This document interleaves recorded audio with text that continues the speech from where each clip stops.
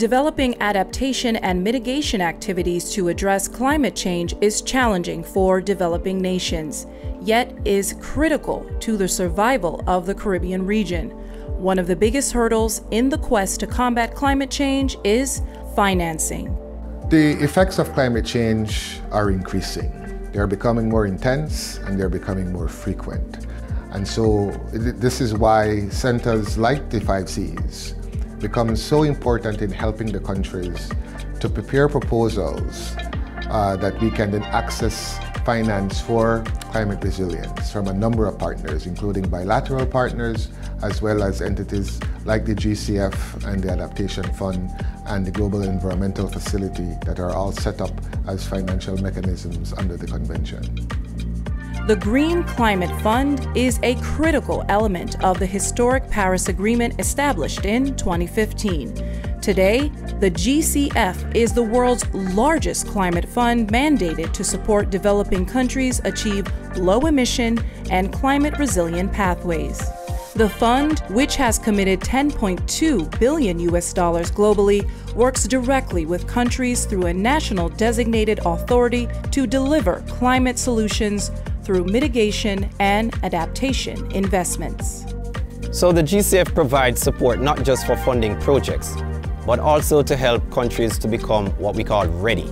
We work through our nationally designated authorities, the NDAs, to ensure that we can provide the support that's required to build capacities and also strengthen institutions. By virtue of being able to do this, we are hoping to be able to help them to put the necessary policies, plans, strategies in place that can ensure that we have a climate resilient population as well as institutions to tackle climate change into the future. On July 9, 2015, the Caribbean Community Climate Change Center became the first institution in the Caribbean to be accredited by the Green Climate Fund as a regional implementing entity. As an accredited entity, the center can access up to $50 million in grant funding and works alongside government and private sector agencies within CARICOM to develop projects and submit funding proposals through various modalities to the Green Climate Fund for approval. These modalities include the Readiness and Preparatory Support Program, the Project Preparation Facility, the funding proposals, the simplified approval process, and finally, the Enhanced Direct Access. Identifying alternative energy sources is a priority for the region as it builds climate resilience.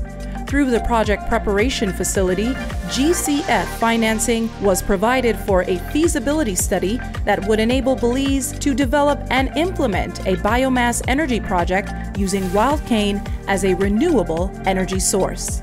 The study's goal was to determine whether wild cane could be cultivated on a commercial scale, used as a biomass fuel, and provide opportunities for the participation of vulnerable citizens. A successful outcome could help to reduce Belize's carbon footprint, create a new industry, and assist in creating resilience to climate change impacts in developing nations. In 2019, the Water Sector Resilience Nexus for Sustainability in Barbados was the first GCF-funded Caribbean project to move to implementation.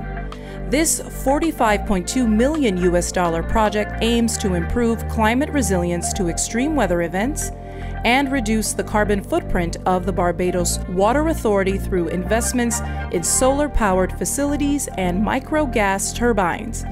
It also focuses on reducing water supply disruptions, building resilience to climate change impacts on water security, and conducting training programs to raise public awareness.